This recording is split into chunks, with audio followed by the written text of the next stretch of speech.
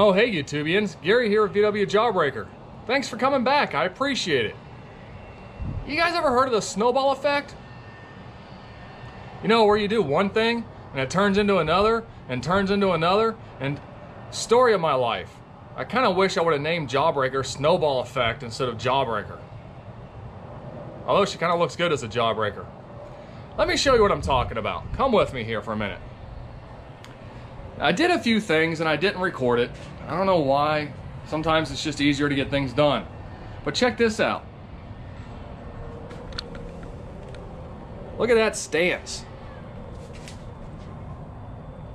She is low. Why is she so low? I put some drop spindles on her. Why? Well, got tired of the way the beam was riding. I'd measure it for you, but it's hard to get underneath the car to actually measure it, because it only sits about 1.25 inches off the ground. Isn't that nice? Been working a little bit on buffing the paint. It's turning out good. And I got tired of dragging the muffler, so we put a stinger. Rawr. Yeah, I'm running a baffle. It's actually, I cut the baffle down a little bit and took the fiberglass off.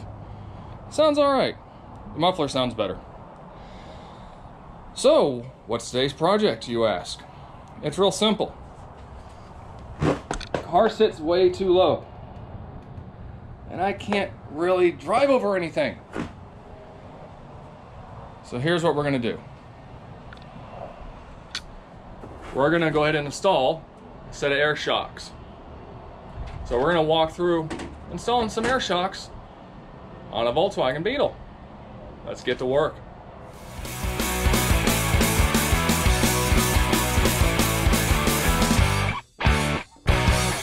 All right, so I'll show you what we have. We have the Monroe 756 air shocks.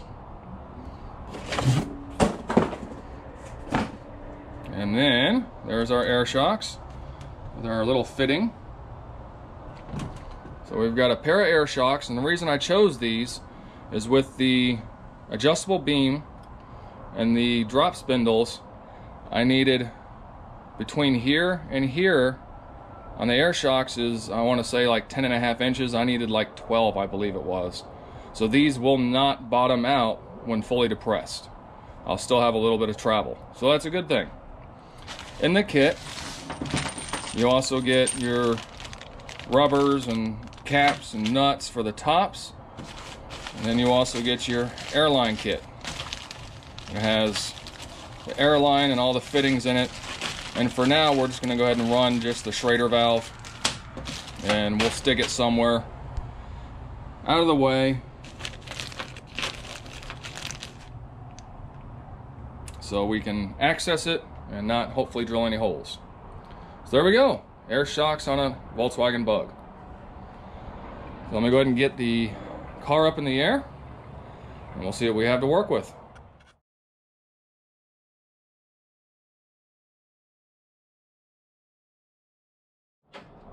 All right, let me go ahead and zippity-doo-dah the tire off so you guys can see what I'm doing.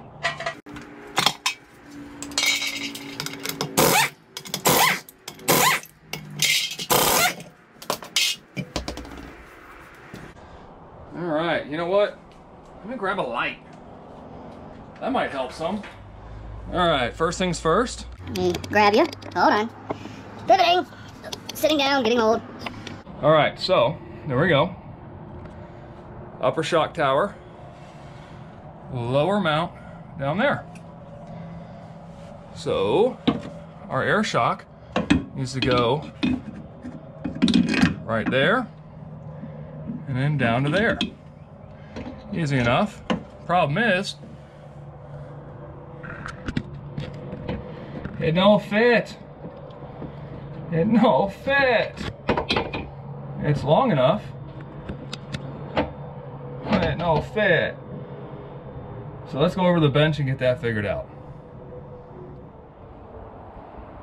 So here's what we're gonna do. Got our air shock, hole's a little too small. Take a 1/2 inch drill bit. Just need to bore it out a little bit.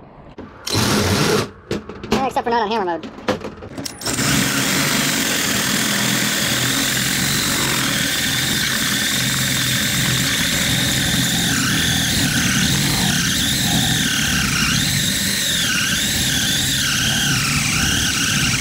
Until my drill dies. Oops.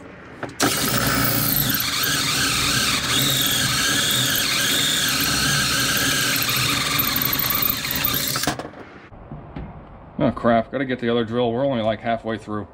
Drill out the hole, take 2 with better drill.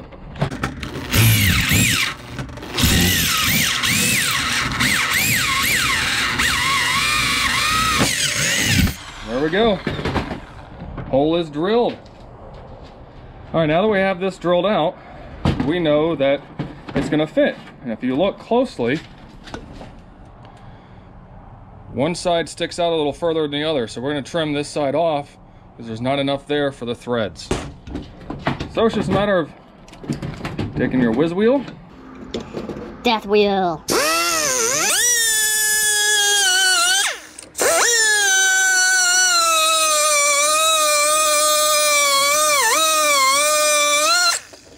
There we go.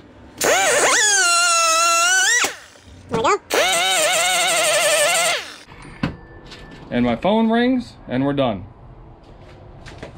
Okay, I lied. The best thing to do is listen to my phone chime, cut both sides off, then drill it out. We're learning together.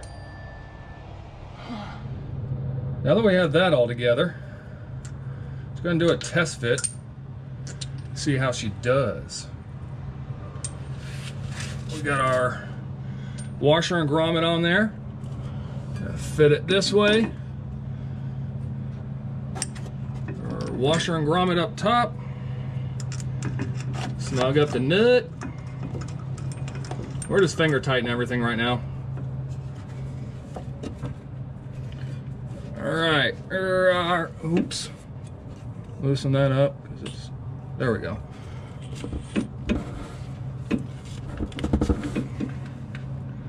Oh crap! That's too far up.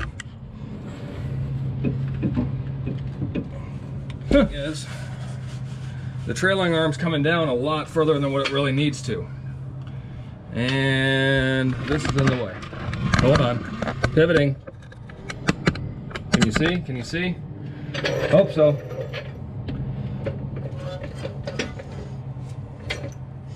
All right, there we go.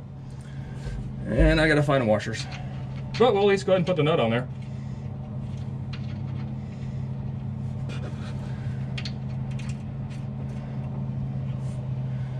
And there you go. Air shock is in. Hold still. We have clearance up top here. We'll go ahead and run this all the way up. Hold on, let me put you back on the stand.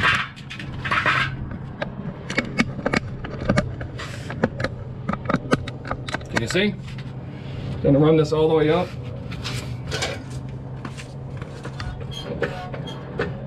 And you guys are getting bumped again. Just can't win today, you know? Snowball.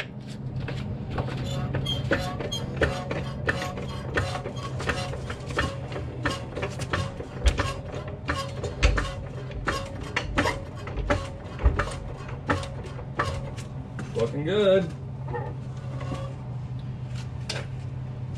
Okay, that is all the way down. And we have plenty of travel still. Still got at least another inch of travel. And I'm actually up off the jack stand just a tad. So there we go. Now we just got to do that to the other side. I think we'll be all right. All right, let's go over these fittings real quick. It's pretty simple. You got some 1/8 inch tube, a T, you've got a little Schrader valve, Ordelio, some caps, some little tiny O-rings. Real simple. Slide your cap on, then slide your O-ring on. Into the shock, into the T, whatever. You slide it all the way in. Once it's all the way in, go ahead and thread your T on, and only finger tighten it, because if you do more than finger tight, you collapse the O-ring and it collapses the tubing. So that's all you do, and that's done. That's it. So what we need to do is go ahead and run this side to one of the shocks, this side to another shock, and then your Schrader valve, so we can air up, we'll go ahead and put that somewhere. All right, so we have our line coming from the other side to our T. There we go. So now what we need to do is we're going to tuck this up underneath. There you are. So we need to go ahead and get our line prepped on this side. To do that, we're going to take our O-ring and the little connector, slide the connector on, then we're going to slide the O-ring on, like so. We're going to go ahead and insert until you feel it stop. Make sure it's pressed in still, and then just finger tight. Now luckily on this side, I've got the little hole right there by the throttle cable. Or, I'm sorry, that's not even a throttle cable. What the hell is that? Speedo cable, thank you. We're gonna run it through there, not get it all tied up on our suspension and steering. That's really difficult one-handed. Did you ever know that? You guys like watching me struggle, do you? All right, so at least now we know that it's out of the way of all of our steering. Now what we're gonna do is we're gonna go ahead and connect this side back here. We'll go ahead and cut that, tuck it back in here along with the master. Then on the output side, we'll go ahead and put our Schrader. And we'll probably put that somewhere, I don't know, we'll figure it out. We'll figure it out, we'll put it somewhere. I'm leaving all the line a little long right now so we can figure out where we want things, and then I can go back and tweak it if need be.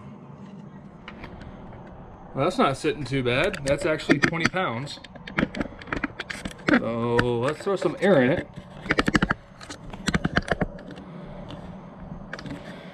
And see what we get.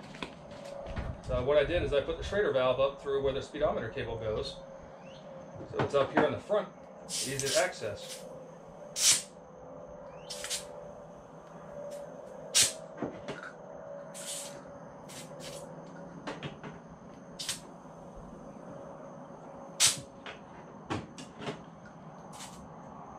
About 55 pounds. That came up quite a bit. That's actually pretty impressive.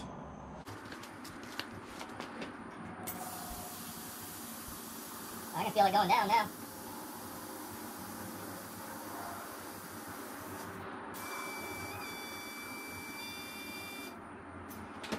And that's 20 pounds.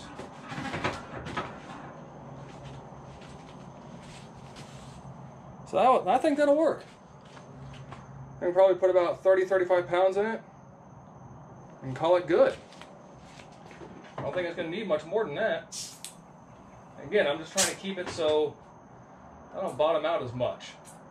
So we'll have to go drive it around at a later time and see how it does. I don't know if you can tell or not. Hold on.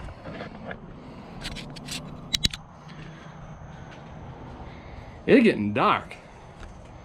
It's getting late. Look at that. Nice little sky. Man. And somebody hauling butt. What do you do? Well, guys, like I said, never once claimed to be an expert. Never once claimed to do anything other than show you what I'm doing and bring you guys along for the ride, hoping that you guys learn something from my mistakes.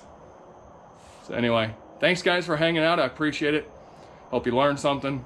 Be kind to others, and until the next time, be good.